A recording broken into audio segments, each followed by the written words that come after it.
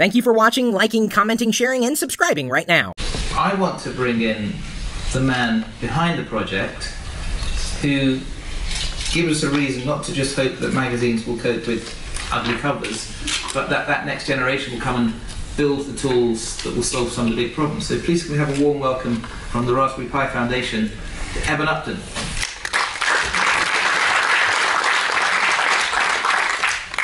I have a free choice. You can sit wherever you want. I will have this one. So, tell us the origin story of this little piece of kit. Okay, well, I have one of the little... I've got to say, I didn't like where your introduction was going there for a little while about the attractiveness of people in the magazine. But so this is it. This is a Raspberry Pi, and we made this in Cambridge in the UK to try and get children programming again. And we in the UK we had a wonderful period of 10 or 20 years where children had in their bedrooms a piece of hardware that they could use to learn to program on. And then maybe they'd buy it for some different reason. Maybe they'd buy it in order to play games, or their parents would buy it for them to do schoolwork. But all of these machines, they have one thing in common, which is you turn them on, and they go beep, and the first thing you can do is program. And if you want to do something that isn't programming, the first thing you have to do is choose not to program. And what this gave us in the UK, and I think this was common to quite a lot of bits of the developed world, it gave us one or two generations where everyone who had any aptitude for programming had a chance to discover that they had that. And then that went away.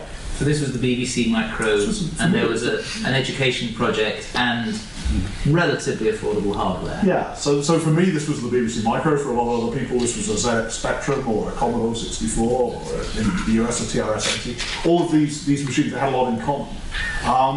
So at the university in Cambridge, we got really fat and happy. You know, we could just rely on 18-year-olds coming in the door, and all of these guys were, they knew how to program. They'd been programming for 10 years, and we had to teach them they didn't know everything. So fast forward a decade or two, and you're teaching computer science, you're running a department, you're choosing the undergraduates, and you find that the quality in programming and also in maths isn't there. Yeah, absolutely. So we go from having, in the mid-1990s, we go from having 500 applicants for our 70 or 80 places. That's a pretty typical Cambridge application ratio. We go down to 250. And at the same time we go from 500 applicants to 250, the sorts of things those people know how to do go from very, very deep, technically skilled graphics hacking, frequently a lot of people writing computer games, down to a world in which a lot of our applicants have only ever designed a web page.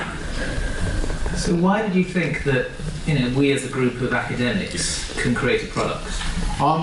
Most of us who have been involved in Raspberry Pi have done some business before, so there is a reasonable, there are 6 of us, and we're kind of a mixture of academics and business people who came to it.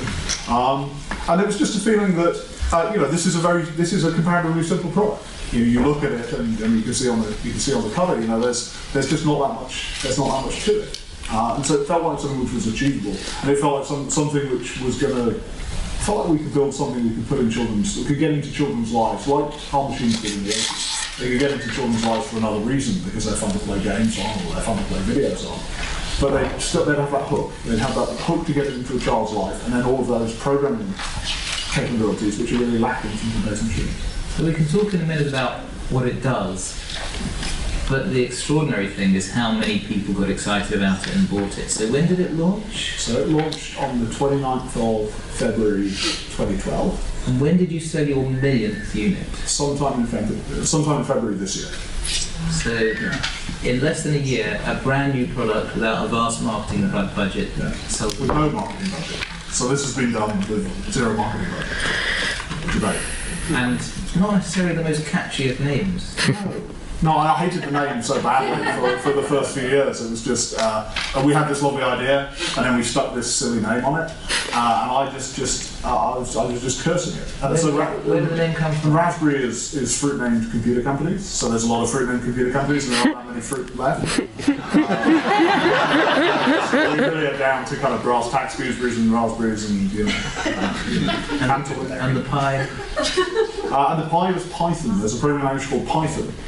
Which is, and I can spell, so there's a programming language called Python, and we love Python. It's got a lot of that immediacy that BASIC used to have, the language that most of us learned on. The hello world in Python is just print hello world. So it's nice and simple, but it'll take you from that starting point all the way up to a lot of Google software is written in Python. So you have one language which spans the gamut from that first computer program all the way up to professional software engineering. But when we thought, so Pi, you're going to make a machine that could run Python, Pi, and we thought that Pi symbol would make a lovely logo, and then of course we've never used that. Doesn't it run Linux? It does, so it runs Python on Linux. You need a branding consultant. We do. I think now's the time.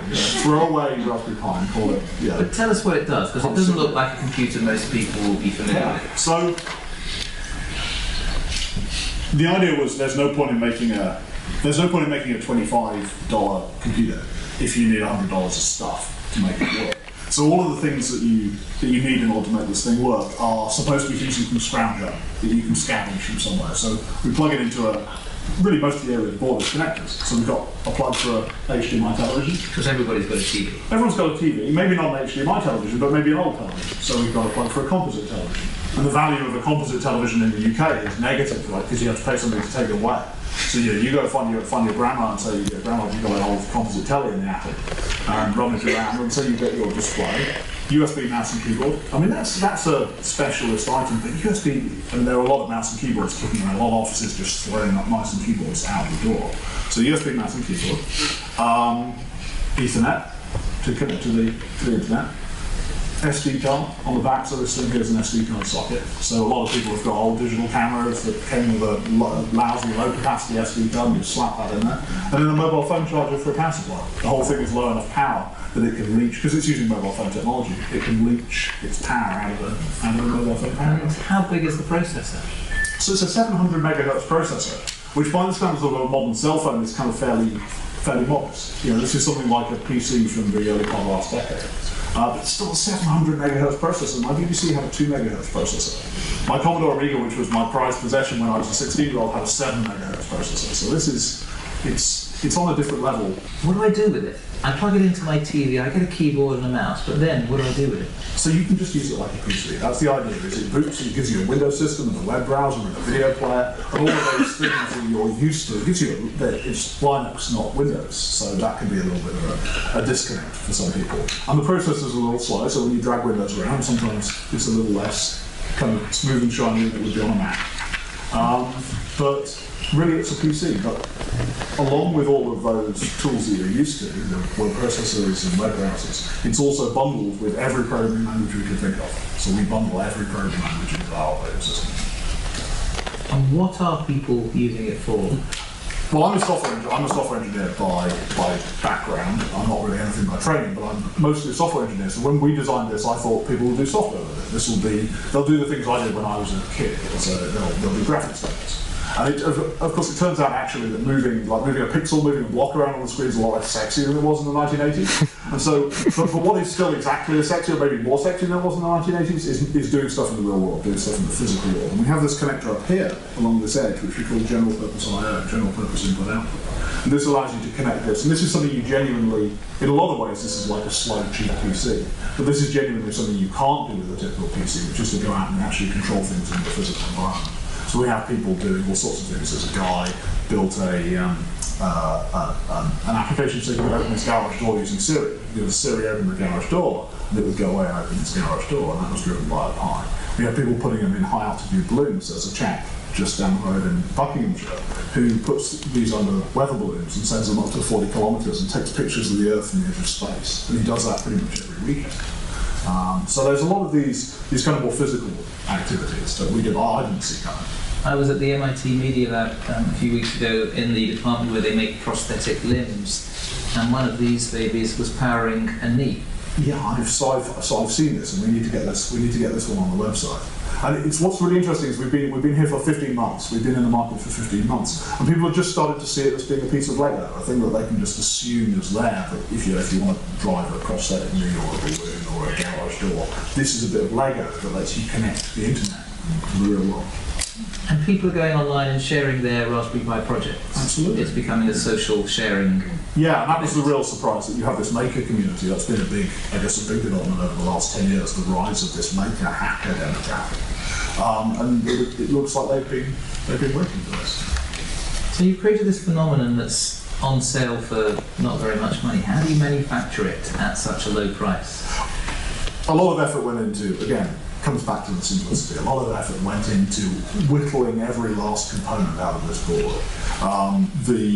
So there are about 180 components on that board compared to maybe a few thousand in a typical cell phone. We're very lucky we have a chip we have a chip that integrates almost all of the functionality listed in that. So that black square in the middle of the board has almost all the functionality here. So that helped. And then we did what everyone else did, which is when you want to make cheap electronics, we went to China. We were very lucky. We had somebody out there, we had a friend out there who helped us find a factory, and we started building these things in China. And so for the first 6 months, they were being built in China. But then the really interesting thing was that we found we could build them in the UK for the same price as in China. And so these are now built for us in South Wales, about 10 miles from where I was born, by Sony. And who knew that Sony did contract manufacture of other people's products? So it's built for us by Sony in the factory where they used to build all of the Trinitron televisions in the whole of Europe.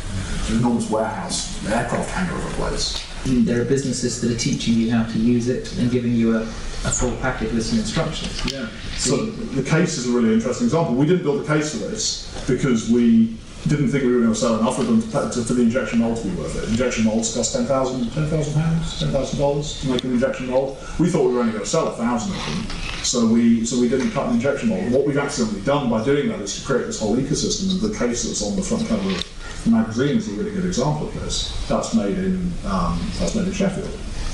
There's somebody we know up there. In fact, the guy who designed our non-I symbol containing logo for us is up in Sheffield. He's got an enormous workshop now. He's gone in 9 months from nothing to this enormous workshop of laser cutters churning resin.